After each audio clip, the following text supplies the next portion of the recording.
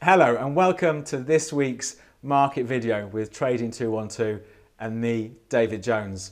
With these weekly videos, what we're going to do is take a look at what was moving markets last week, what was the big news, what to keep an eye out for in the days ahead. We'll look at a few different markets that could be interesting. And also, as part of this, we're going to incorporate some different trading strategies every week. And we're going to try and squash all of this into a 10-minute video. So let's get started. So last week, the big news last week was the US Federal Reserve, the American Central Bank.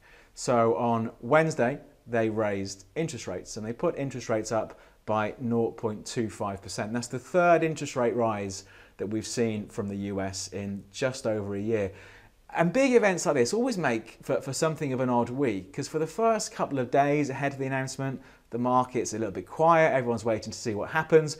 The announcement came out and we saw some really big moves. We saw the Dow up by 100 points, the Euro was up by 100 points, so quite a bit of volatility in markets. And you might think, well, hang on, why did markets move? Because everyone was expecting this rate rise to come through, and that's true, it really wasn't a surprise. But I think maybe what markets weren't expecting was maybe a more relaxed view from the US Central Bank as to maybe further rate rises this year. We're already expecting another 2 rate rises this year, but there was a worry from some that maybe we'd see one more than that. And I think because they didn't give any strict guidance on the change to that view, that we saw, I think, a bit of a bounce in the likes of stock markets such as the Dow, and a bit of weakness in the US dollar, which lifted markets like the Euro and gold a little bit higher. But we'll take a look at those in a minute and what to keep an eye on in the days ahead. It's a bit of a quiet week this week. There's a few bits and pieces of information, but nowhere near as big as the news we've had over the last couple of weeks. So a couple of things to look out for. Tuesday morning, 9:30 UK time, is UK inflation data. The UK, it's an odd one at the moment with the pound, because so much of the pound's movements are being driven by what's going on politically rather than the economics. You know, it's all about Article 50 and Brexit and all that stuff. But this inflation data, we could see some moves. I think the market is expecting inflation in the UK to be around about 2.1%. And then really we've got to sort of jump to Friday to see the next big announcement. So Friday afternoon, we're due to hear from the US. We're hearing what's known as the PMI manufacturing data. So it's the Purchasing Managers Index, and it's a way of giving us a bit of insight as to how healthy or otherwise is the US manufacturing sector. So there's a couple of things to keep an eye on, but I think we should see somewhat more normal markets this week because we don't have this big event in the middle of the week that everyone's waiting for. But let's take a look. Let's take a look first of all at maybe a strategy we can use to try and take advantage of moves in markets. What we're going to look at is the idea of markets trending. Now, I'm sure this is something you've heard time and time again, that markets trend, the trend is your friend, you should trade with the trend, all that stuff. So what we'll do, let's take a look at the theory of it and have a look at some markets to keep an eye on in the days ahead to see if we can jump on board those trends. Let's just recap this idea of trends. Now, if you see them in a textbook, you'll often see them drawn like this. So the market starts to move higher, moves a little bit higher still, sells off, moves a bit higher, and so we go on. And they all look nice and perfectly symmetrical. And typically, people will draw trend lines under these markets. And the approach is, it's a pretty simple one. It's maybe a little bit harder in the real world than it is when we're looking at textbooks. But the assumption is if the market starts selling off after a bit of a rise, it's nothing to get worried about, assuming that trend line's going to hold. So traders will see moves back to the trend line as a buying opportunity in an uptrend. So a market just moves higher and we expect that sort of thing to happen. But if we project this a little bit into the future, it's when we see a market do this and it breaks below the trend line. So some traders would see that as a suggestion or a warning, maybe the trend is going to change and it's time, if we bought it, to think about taking profits and maybe even to weigh up whether going short and trying to profit from the market falling. Of course, if we flip that on its head and if we draw a downtrend, and we've seen a few examples of this in the last week, and we're going to have a look at this in a sec when we look at real markets. But we have a market that's trending lower, and for some reason sentiment changes, maybe the news changes. We had that US interest rate announcement this week. That did break a couple of downtrends. We'll have a look at that. But when this sort of thing happens, it can be a suggestion that maybe it's time to buy. Now, of course, this is an idealized view, and it's very easy to see these sort of things in hindsight and think, yes, I definitely should have bought there. But let's take a look at some real markets from the last week, what they were doing, and maybe which way the trends could be this week. So let's start off by just looking at what markets were doing last week. I thought it'd be interesting to see how the Dow reacted, the US stock market index, when this interest rate decision came out. So we're looking at this red candle here. So this was between 10 to 6 and 6 o'clock UK time last Wednesday. And you can see the impact that announcement had. The Dow was trading around about the 20,865 mark. The announcement comes out from the Fed. The interest rate was raised as expected, but there was relief that there weren't going to be much more interest rates this year than the market was banking on. So we saw quite a strong rally into the close by the Dow. It put on something like 100 points by the end of the session. But interestingly, and I think this could be a market worth keeping an eye on this week, as the week went on, much of those gains have been given up. So we did see the market push a little bit higher, but now what we're looking at here is the next day, so just under 24 hours later the next day, and the market has come back, the Dow's come back to almost where it was before that interest rate decision came out. And we just had sort of a fairly inconclusive few days towards the end of the week where the market just chopped around.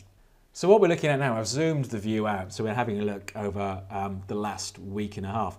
And I think going into this week, you can see maybe how that initial excitement faded away from that interest rate decision, but we have seen the sort of 20,880 level be something of a floor for the Dow Jones, stopping any weakness. So I think for the short-term traders, that could be a level of support to keep an eye on as the week goes on. When it comes to trends, I think this is a really interesting market from last week. And this is the price of gold. Now gold, of course, gold is priced in US dollars typically. So when we see US dollar weakness, the price of gold goes up. And you can see that, again, this is that interest rate decision from last week. So it was seen as negative for the US dollar, so the price of gold rose. Going back to what we were talking about when it comes to trends, I think we'd seen an interesting move in the days before the interest rate announcement when it comes to the trend in gold. Let me show you what I mean. I'm going to choose trend line from the right-hand side menu here. So if I click on here, I'm picking trend line. And I think it's pretty clear up to about the 10th of March which way the trend in gold was. There we go. You can see we've got a succession of lower highs and lower lows as the price of gold fell back from around about $1,265 to below the $1,200 mark. But from about the 10th of March through to the 14th of March, 15th of March, we saw some stability coming into the price of gold. And it was that interest rate decision that really put a rocket under the price. But we'd already seen the trend maybe start to change. So again, I think another interesting market to watch this week is gold. Can it build on the reversal that it started last week? Will we see the price of gold go higher? But again, I think many traders now will be thinking if we do see it drop back down again, because we did see so much buying over the last week, maybe weakness back towards that 1200 level starts to look like a buying opportunity. But I think looking at this chart here, we have seen quite a significant shift in sentiment towards gold in the past sort of 10 days or so.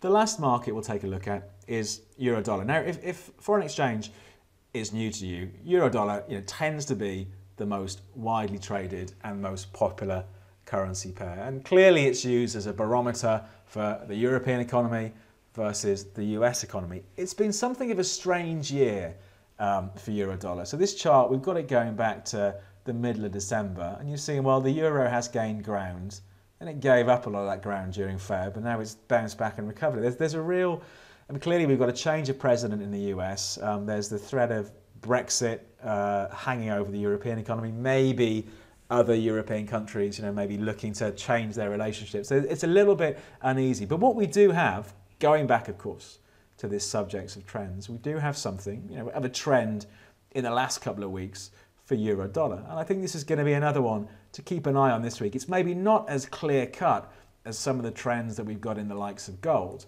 but we've seen a market that has been moving steadily higher. But I think the interesting thing to watch on euro dollar, at the end of January, we'd had quite the run up from the late December lows, and the market pushed up sort of briefly up to the sort of 108 sort of 20 levels up at these sort of highs. Let's put a line on that to mark in those highs. So I'm going to choose horizontal line from the menu on the right hand side. We'll click on here.